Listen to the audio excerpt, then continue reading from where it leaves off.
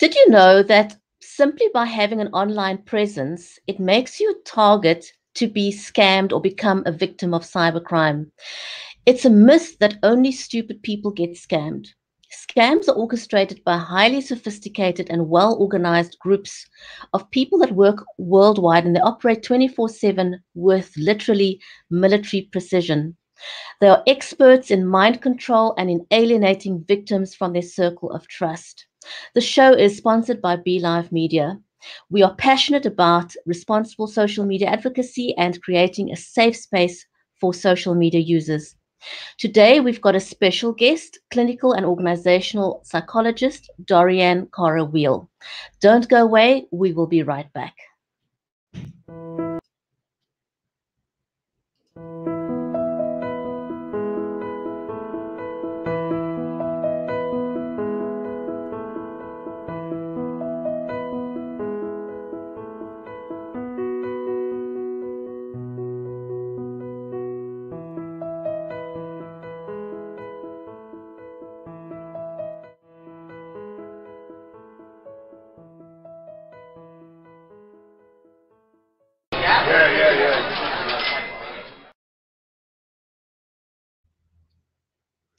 And welcome to episode 12 of the Responsible Social Media Show. I'm your host, Brigitte Limbanda. Our special guest for today is Dorianne Cara Weil, also known as Dr. D. Dr. D is a clinical and organizational psychologist with over 30 years' experience in hospital, private, and corporate practice. Dr. D is renowned as South Africa's leading media psychologist, and she's regularly appointed for comment on current issues and was also the expert psychologist on the Oscar Pistorius trial. Often a lone voice, she is acclaimed for her balanced views and in-depth psychological understanding. Dr. D has interviewed people such as the Dalai Lama, Bishop Desmond Tutu, Mother Theresa, and a host of international and local politicians, authors, and experts. She's known as a dynamic, knowledgeable, and life-changing speaker and has addressed audiences and facilitated groups in 56 countries. In 2019, Dori was honored by the Professional Speakers Association and inducted into the Educator Hall of Fame. Dr. D has received recognition for her outstanding contribution to the betterment of lives of people and the South African society at large. She's an animatrix, a storyteller, a passionate and compassionate life participant who enjoys design, exciting cooking, music, and art. But she says her greatest achievement is to be the mother of her 22-year-old twins, Dean Harrison and Gemma Clare. So let's welcome Dr. D to the show. Very, very nice. I think I'm going to take you everywhere with that fabulous introduction. Thank you. Thank you. And I'm delighted to be on the show because who would have thought with the so-called advancement of technology, as we call it, the fourth industrial revolution, it's also going to be paralleled with a lot of obstacles and a huge amount of danger that comes with it.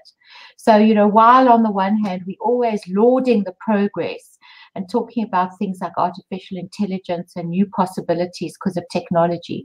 From my point of view as a psychologist, I also have to focus on the downside and the dangers that come with it as well. And this is what this show is about. So I'm really delighted to be participating in this very, very important topic. Awesome. So glad to have you. I'm going to lunge right into the conversation. So many people mistakenly believe that only stupid people get scammed, but it's simply not true. We've had professionals such as doctors, lawyers, psychologists who have fallen victim to scams. And just one interesting example, about 2 weeks ago, I interviewed Jonathan Farley. He graduated summa cum laude and won the Oxford University's highest awards for mathematics. And yet he fell victim to a very elaborate romance scam. So my question to you is, how do we help people understand why they should not abandon family members, friends, or colleagues who fall victim to this kind of cybercrime? Look, I think that's a really important question, but if you don't mind, I'd like to rewind a little bit to what you said in the beginning, the kind of perception that it's only stupid people. You know, that alludes to the thing of what stupid is and what clever is. You're talking here about intellectual intelligence. There are all kinds of intelligences. There's emotion intelligence. There's streetwise intelligence. There's social intelligence. And in our minds, we think that intelligence is only clever, the ones who get the highest degrees and who, you know, have status and money and power, forgetting that we are all members of the human race and that we are vulnerable to other aspects that might influence us. For instance, all of us are wired for connection. As people, it doesn't matter how smart you are. We all need love. We all need attention. We all want recognition. And so to be wired for connection is such a basic part. The only people who don't really want that are usually psychopathic. So the need for that kind of attention and recognition makes us all vulnerable, irrespective of how successful we are in the traditional sense in terms of money, status, or power. So from a romantic point of view, you know, when we feel that this is what we're looking for, or that there's a gap in our lives, that kind of usual measurement of intelligence doesn't really play a part. And that, as you said, that these people who are organized into syndicates, which I think is just both horrific and quite fascinating, have learned the art of gentling, of relating to people, of developing trust subtly.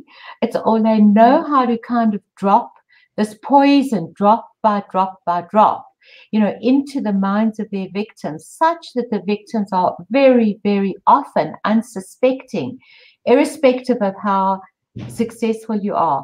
And one of the things that we certainly talk about is your question at the end: why do their families abandon them? And I think that there's lots of answers to that. You know, one of them is that they leave the scam. First of all, many don't even believe that they've been scammed in the beginning. Even when authorities come and say, look, this has been a scam, they want to just hold on to the belief that somehow it might become right. Or when they do accept that there is a scam, the feelings of how could I have been so stupid, how could I have been so vulnerable, are overwhelming and embarrassing for people. And at a time where they need their family the most, and they need connection the most, and they need understanding the most, because this kind of thing can really happen to everyone, they're often the most embarrassed to reach out and to say, listen, I just fell for this. Let me tell you honestly, in a straightforward way, it seemed amazing. It was romantic. He seemed to be kind, or she, because it's more women than men who get scammed, but it certainly is the other way around. And, you know, it's something that I was excited about. I acted impulsively. And one of the characteristics of people who are scammed is impulsivity. And that's not only to do with the scamming, you know, a lot of the characteristics, because the scamming happens so often, have been measured. And one of them is impulsivity, because they are asked by the scammers to make decisions very urgently. So, you know, they'll build up and build up and build up. And then at the end of the build up, they'll say, listen, I just need 100,000 Rand for this urgent operation, or this ticket, or something that will be paid back to you within a couple of hours. And the feeling is you don't have a time to sit and think about it. So people tend to be more impulsive and make up their minds quickly. But remember that it's the end of a long process, sometimes, of the development of trust and the development of alienation. So there's a subtle way of saying, get off the dating site, just communicate with me directly. Or, you know what, this is our secret. It's just me and you, babe. Me and you against the world. So please don't discuss it with your family and friends. They might not be on your side. They're very clever that way. Very, very clever. Very clever. So I'm talking a lot, but let me hear from you and answer some of your questions. So just tying into what you said now, experience shows that when you approach, and I mean, this has happened to me as well. You know, I've said to someone, you're being scammed. So what happens is that when you approach a person that you know is being scammed, you will find that that person now becomes your enemy. They're going to believe the scammer above you. In fact, they will actually go back to the scammer and tell them what you said. So how can we as family and friends negate this kind of response from a victim? Look, I think that it's an excellent question, because don't forget, not everything that counts can be counted. And not everything that can be counted counts.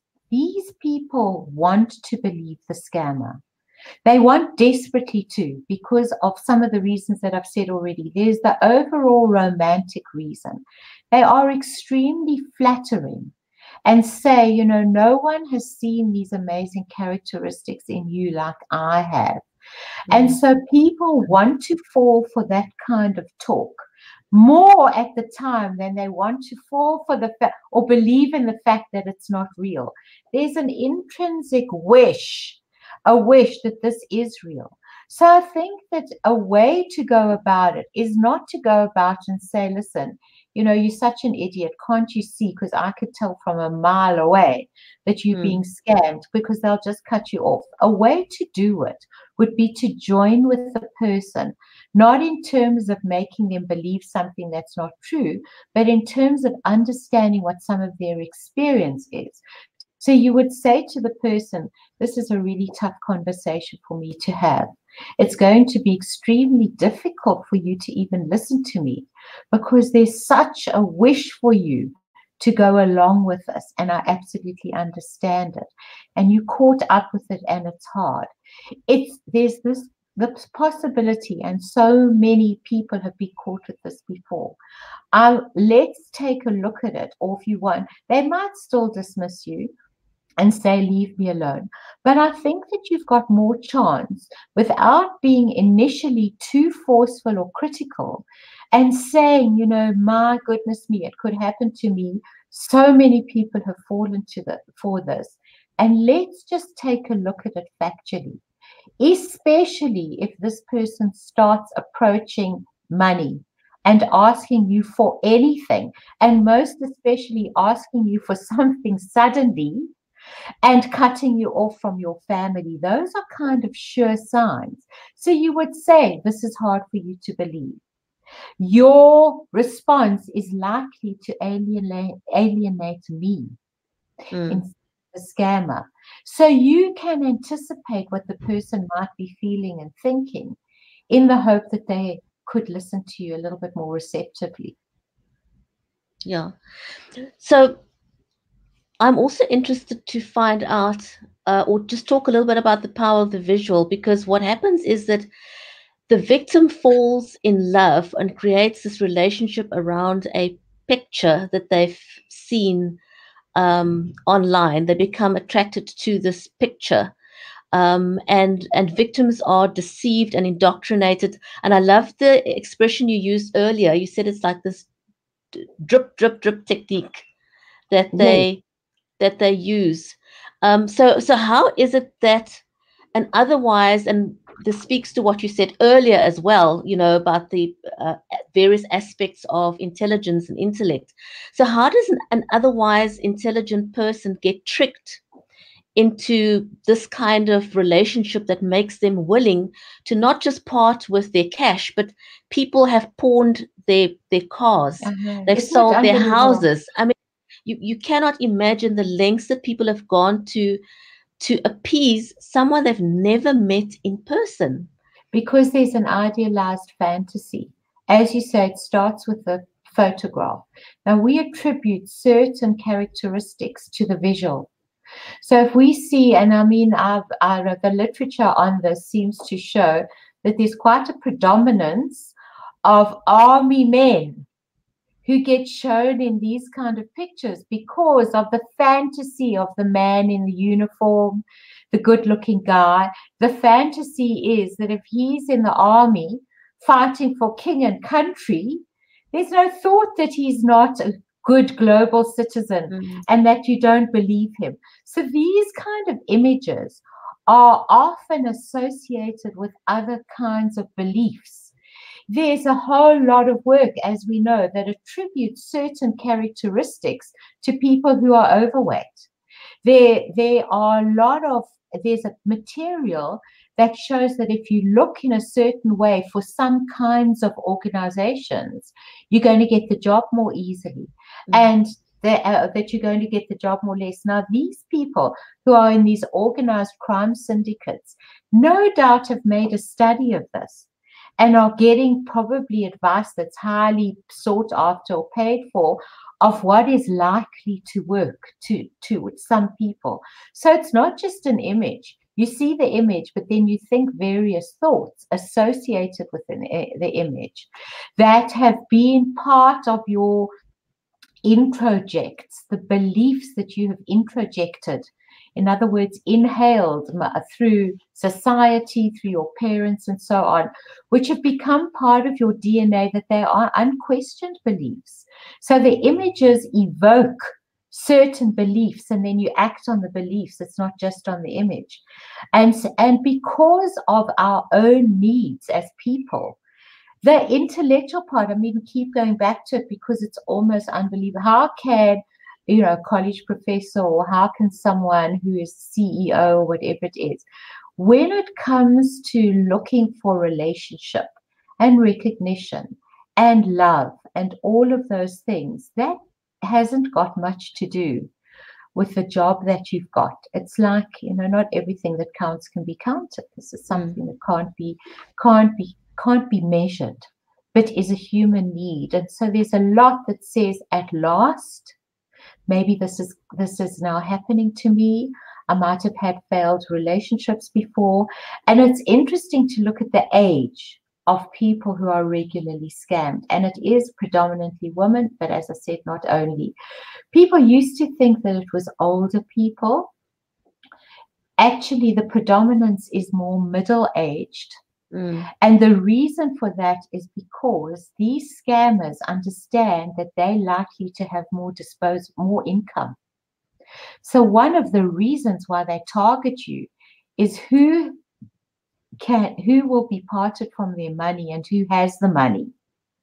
And also they find that in people who are intelligent in the way that we've been talking about it, there are more of those people who tend to use the dating sites, which is where these people kind of will target quite a lot of the time. So, yeah, there are lots of reasons that come into it. So I want to ask you lastly, there's the effects on the scammed victims seems to be largely undocumented so far, and because it's not well documented, there aren't really protocols for treating victims psychologically, but also when it comes to reporting. In fact, in most cases, almost all cases, the police won't even take the reports. Most people get the response, "We're not debt collectors." And so, that sort of intensifies the burden against the victim, because now they already feel the personal shame. And so now society is shaming them, the police force is shaming them. In addition to that, how do you think we could address these gaps and develop protocols? Look, I think it's the most important question. The first thing is what you're doing right now, and that's educating. There's still a judgment, a huge judgment against the victims. And then you can turn around and say, well, you made your bed, you sleep in it. And whereas I think that there's a sort of targeted, there's a vulnerability which is difficult to kind of in our society. There's a whole kind of sanction against being vulnerable. And I think to be able to have this education that you're talking about, where the people who have been scammed can turn around and say, my goodness, I was one. I can now, with awareness, look back and say, I missed that little point. or I missed that. And awareness is the first step to change. And that I'm not going to let the suffering go to waste. It's not that I'm never going to trust anyone else again in my life. You know, what is going to happen is that I am a different person now from the experience, and I will be more wary about the signs, and I will be more circumspect. But these kind of things are quite embarrassing to share. So these programs like you're doing now, I think really goes a long way. Also, you know, there are, I mean, we spoke about impulsivity. We spoke about some of these people. One of the characteristics that came out in the literature is that often they don't see themselves or act in a very socially reaching out kind of way. So they might often be more the kind of people who find it difficult to ask for help or to reach out. There were some questions in trying to identify the characteristics of these people that say that there's a more preponderance who that won't go next door to the neighbor and say, you've just moved in, can I help you? So there's something about already needing to be self-sufficient. And the intelligence part is interesting because people who tend to be intellectually intelligent might also have a higher degree of confidence. So they wouldn't imagine themselves, they're a confident, well-functioning person, and they wouldn't imagine themselves being scammed or falling for this kind of thing, which means when they are, the embarrassment is really even more. So I think that this kind of show, together with the huge, you know, development of technology, it has to go hand in hand. This is what can happen, and it happens to you and to me, and it happens because we're human and because we're wanting to believe in ourselves and that people recognize us, and we're looking for that kind of relationship, which to an extent may be an exaggerated ideal fantasy based on a picture that we saw in the beginning. But all of these things, plus the absolute deliberate strategic cleverness of the perpetrators, conspire to come into play. So we need more understanding. And we can start with your first question. Families, please understand the embarrassment. This is where your people need you. Understand what happened. Be available to them. Assist them through this difficult period, not in a shameful kind of way, but in a way that says, my goodness, what a hugely, hugely unfortunate and devastating experience you've been through, and I'm here for you. Wow, that kind of nutshells it very, very nicely. I think you may know a lady by the name of Gillian Goldman. Yes, She fell victim to a scamming syndicate as well. And just recently she told her story in the newspapers, and I was horrified at the response from the public. You know, people just were regurgitating comments like, well, you're not the smartest cookie, or, you know, you're not and I looked at this and I thought, you know, there's just a need for so much education still, because obviously people are making comments not from an educated place. No, from a really judgmental place, and from a lack of understanding and breadth of understanding of all of the components of being a human being. You know, it really is. And I can tell you something, seeing that you mentioned it. I've met up with her, with Gillian, quite a number of years ago. I think we had met a couple of times at conferences before. And I'd met up with her, and I was so taken with her. She's a beautiful, well-groomed, highly educated woman. We sat and spoke that evening and got on exceptionally well. And we arranged to meet afterwards because we enjoyed each other's company so much. Then she invited me to talk at her Toastmasters Club, and which wasn't the most successful, but that was nothing to do with Gillian. I had recently lost my husband previous to that. And so I was still really going through a difficult time at that time. I remember it very, very well. But, you know, she was compelling. Somebody who I wanted to spend more time with. Didn't appear to be anything other than an intelligent, well put together, interesting woman. And that was my own experience of her before all of this happened. Yeah, it's amazing. And I mean, her family has abandoned her as well. And, you know, they're in a financial position to help her, but they've literally thrown her under the bus because she was a victim of an elaborate scam. And that's a shame, you know, and we're hoping to change that through programs like this and educating the public to understand what's really behind it. And it's got nothing to do with the kind of intelligence that you said people think of initially. Yeah, absolutely. I think that what might bridge the gap just a little bit between people coming to the fore, family members coming to the fore, is that if the victim of the scam recognize their inadvertent role, because I'm not being judgmental, that they and say, look, it should have been, I didn't notice this. I wanted it to be true. There was this little sign and that. I mean, one of the people that I've interviewed several times is Tracy Going, where she wasn't really a victim of this, but she was a victim of huge abuse. And in retrospect, you know, she speaks about things that she would do differently next time, little signs that she didn't pick up. And I think that if the victim would deal with their own shame and embarrassment and say, listen, I'm now aware I do take some, it wasn't only something that absolutely happened to me. I played a part in that. I fell for it. I encouraged it. I believed in it.